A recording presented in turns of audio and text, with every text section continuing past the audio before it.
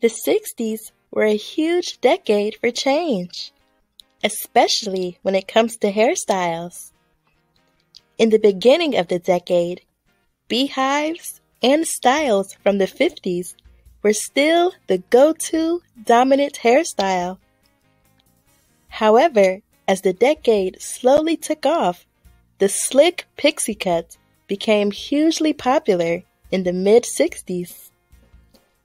And towards the end of the 60s, the long, sleek hair seen on Marsha Brady from the Brady Bunch began to emerge as the sought-out hairstyle.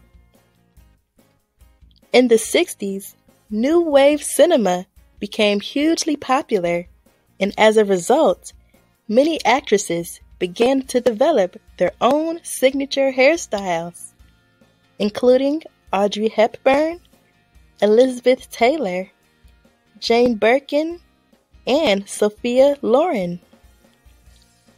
The hairdressing star of the 1960s was Vidal Sassoon.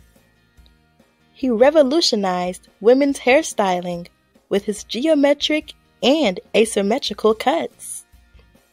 His popular styles were considered to be fresh, sleek, and sharp, much like the 1960s.